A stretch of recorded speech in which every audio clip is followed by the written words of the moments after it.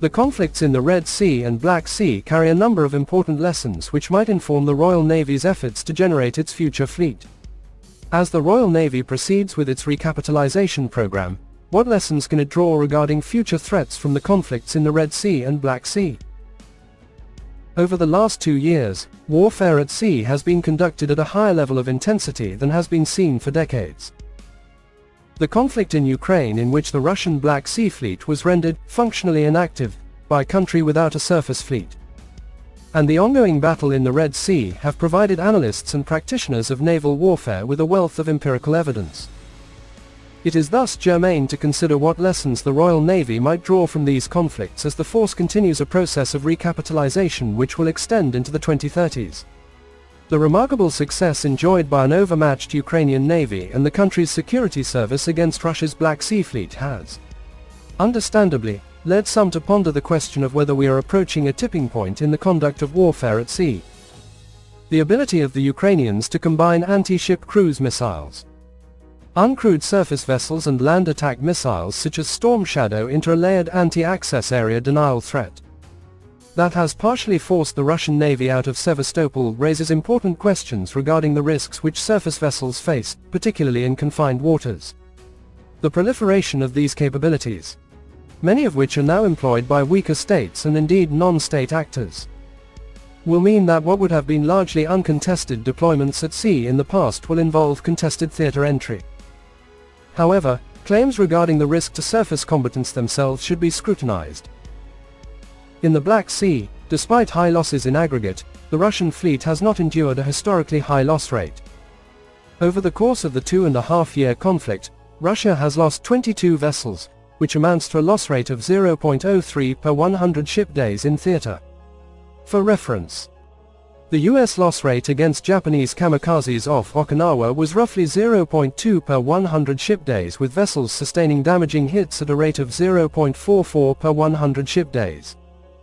And the UK task force in the Falklands endured 1.35 damaging hits per 100 ship days, despite which both navies prevailed. In effect, then, it is not clear that the vulnerability of vessels to the anti-access threats of yesteryear, be they crewed suicide aircraft or exocet missiles, was less acute than is the case now.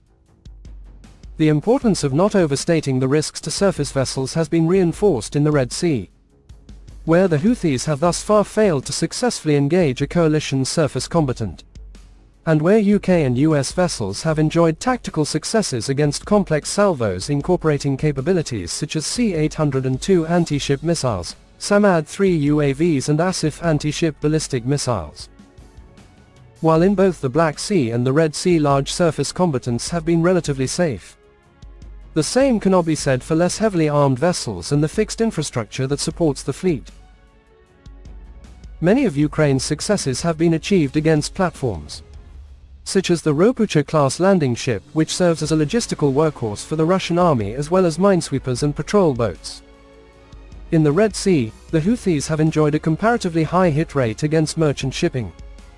While warships themselves may not be more vulnerable, the threat that anti-access systems pose will be most acute for the lightly armed or unarmed oilers and solid support vessels that enable the Royal Navy's operations. The effect of this will be significant when limited numbers of support vessels are available. Additionally, while tasks such as mine countermeasures have always had to be conducted under some risk of an air threat, the UK's Royal Fleet auxiliary operated mine countermeasures vessels will face an increasingly multi-layered anti-access challenge, incentivizing uncrewed solutions which can be employed from greater distances and multiple vessel types. Fixed infrastructure has also proven vulnerable even under optimal conditions. The ability of Ukraine's armed forces to progressively target both vessels and structures in Sevastopol, which is defended by a robust integrated air defense system, illustrates that over time even relatively well-defended fixed bastions will be challenged by cruise and ballistic missiles, among other threats. For the UK, home ports such as Portsmouth are relatively safe, in the absence of a Russian intermediate-range ballistic threat. The primary threat is posed by cruise missiles, which if launched from the eastern flank would have to traverse a considerable amount of territory.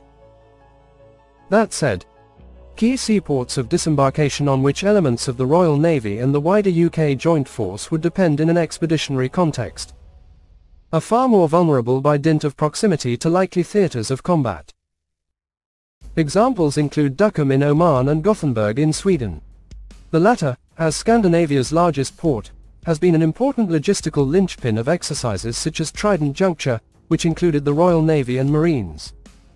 The challenge is not that sinking the Russian surface fleet will be inherently difficult, but rather that if the fleet opts to launch cruise missiles against civilian infrastructure from positions close to air defense networks in Kaliningrad and the Northern Bastion, there will be a political demand to engage it irrespective of the military value of doing so, and the task will be a burden in terms of both planning and munitions expended.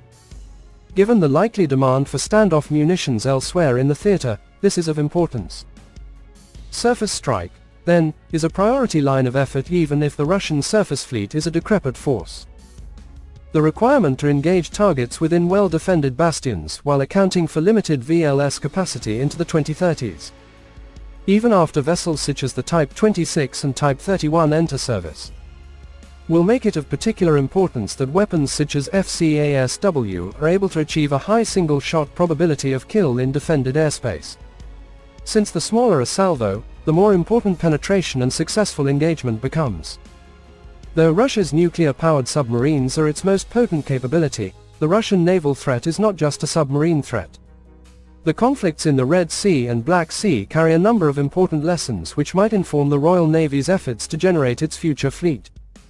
In many ways, the technological dimensions of these conflicts, though the most heavily studied, have been less important than the fundamental lessons that they carry regarding how a fleet must structure and prioritize tasks to prepare for major contingencies. The lessons learned from these conflicts, then, have an evolutionary quality where many of the challenges of greatest significance relate to generating the capacity to leverage existing capabilities and competencies effectively. Technology can be an important enabler in this regard, but is not a solution in itself.